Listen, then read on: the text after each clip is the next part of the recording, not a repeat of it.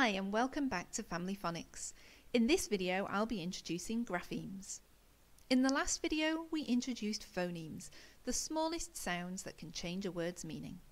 In this video we introduce graphemes as a way of recording sounds in writing and print. The letter or group of letters that represents a phoneme is called its grapheme. Children often begin by noticing graphemes that are common, useful or meaningful to them, such as the letters representing the first sound in their name. A few of the most common phoneme grapheme pairs in English are s, e, t, p, I and n. Learning which grapheme goes with which phoneme is a multi-sensory learning experience for your child. They will see the grapheme and hear the phoneme. You can enrich this learning further by adding actions, rhymes and songs and physical resources.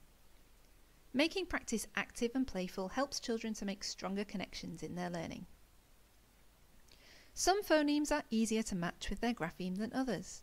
There are 47 phonemes in the English language and only 26 letters, so sometimes we need to use a group of letters to represent a single phoneme. Here's the grapheme that commonly represents sh. It has two letters but only represents one phoneme.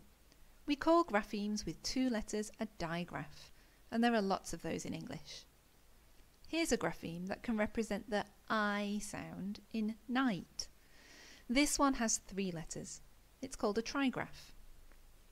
When your child begins learning phonics, they will learn the most common ways that each phoneme can be represented. Of course, there are often many ways of representing the same phoneme. Letters on paper are not intended to represent only sound. They are words with meaning. And phonics is not the only tool your child will need to learn in order to learn to spell. So, if it can lead to spelling mistakes, why is phonics an important strategy for my child to learn? Let's have a look at the traditional see and say approach to learning to read. If I learn to recognize the words pin and set, then I can write the words pin and set. If, however, I learn to recognize the graphemes for the phonemes s, e, t, p, I and n, then I can write a whole lot more. Phonics speeds up the very early stages of reading and gives children the confidence to try new words as they build their early reading and writing skills.